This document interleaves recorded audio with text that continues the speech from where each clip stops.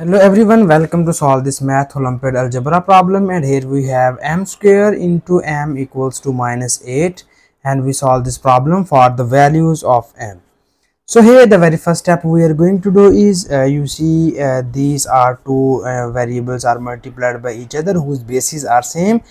So according to the nice exponential law, we just add the exponents of these two terms.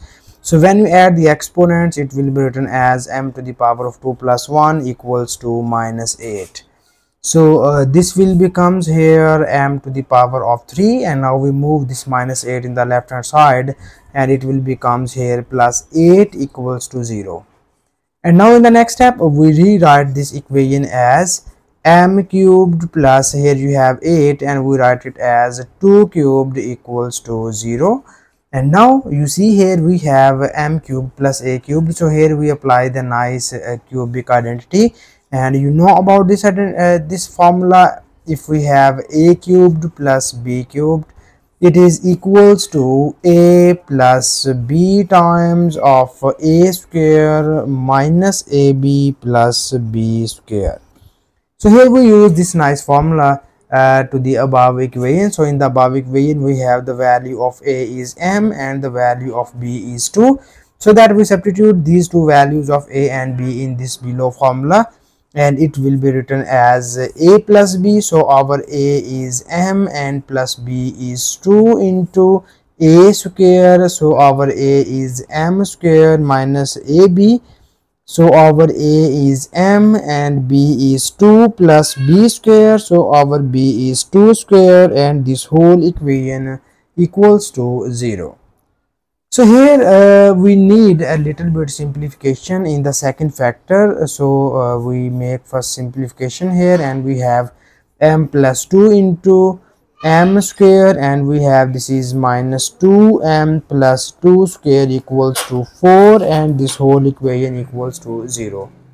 So now in the next step we convert this equation into the two cases, so that our first case is we take m plus 2 equals to 0, and the second case is we take m square minus 2m plus 4 equals to 0.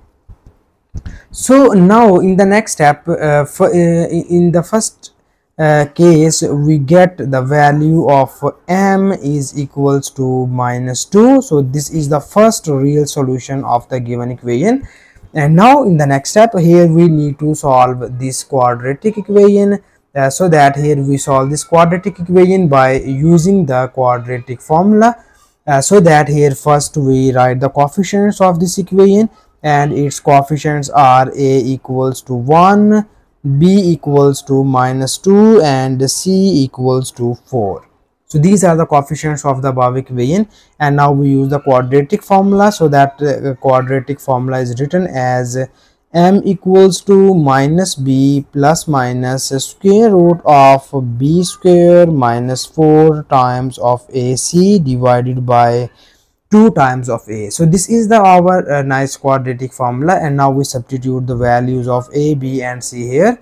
And first we have the value of b is minus 2, we substitute it here, it will becomes minus times of minus 2 plus minus square root of b square. So b is minus 2 square minus 4 times of a is 1, and c is 4 divided by 2 times of a, and our a is also 1. So here we need some simplification, and we have this is minus times of minus becomes plus 2 plus minus square root of minus 2 square, and minus 2 square equals to plus 4, and this is minus 4 times of 4 becomes minus 16 divided by 2 times of 1 is equals to 2. So now in the next step here we subtract 4 by 16, and it will be written as 2 plus minus square root of 4 minus 16, and 4 minus 16 equals to minus 12 divided by 2. So here in the next step we copy down this equation here, and we have m equals to 2 plus minus square root of minus 12, and we write this minus 12 as 4 times of 3 becomes 12, and we write minus 1 as square root of minus 1, and it is divided by 2. And now in the next step we have 2 plus minus, so we know that the square root of 4 is equals to 2 into, and this is square root of 3, and we know that minus 1 square root equals to iota, and it is divided by 2. So here we separate this fraction, and it will be written as m equals to 2 over 2 plus minus 2 into square root of 3 divided by 2.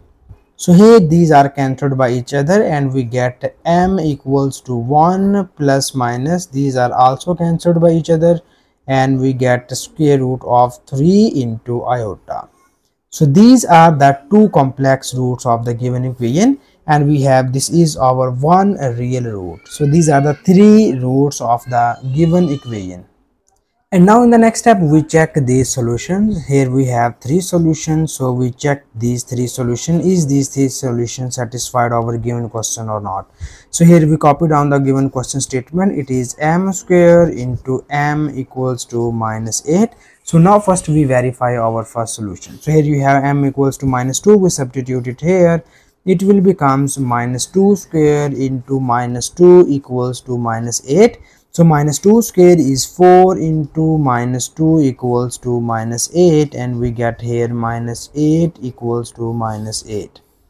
So this shows that m equals to minus 2 satisfied our given question statement. So now here we move towards our second solution, and our second solution is 1 plus square root of 3 iota. So this is the our complex solution. So now we verify our second complex solution. So now we again substitute this value on the left hand side, and it will be written as 1 plus square root of 3 iota and its whole square into 1 plus square root of 3 iota equals to minus 8. And here we use the nice square identity, and it will be equals to a square plus b square and plus 2 times of ab. So our ab is square root of 3 iota into, we have 1 plus square root of 3 into iota. So this is equals to minus 8, and here we have 1 minus 3 and plus 2 times of square root of 3 iota, and 1 plus square root of 3 iota equals to minus 8. So that here we obtain 1 minus 3 is minus 2 plus 2 times of square root of 3 iota, and 1 plus square root of 3 iota equals to minus 8. So here we take common minus from these two terms, minus 2, so you get here 1 minus square root of 3 iota into 1 plus square root of 3 iota equals to minus 8.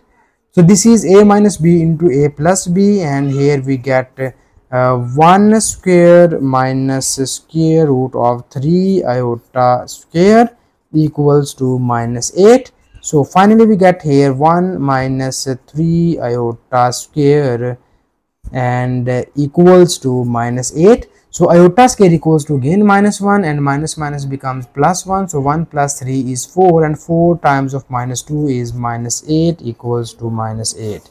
So the second complex solution also satisfied the given question statement. Similarly, you verify our third solution. So this is also satisfied our given question statement. So it means that all three solutions are satisfied the given question statement, and this is the final answer. And thank you so much for watching this video.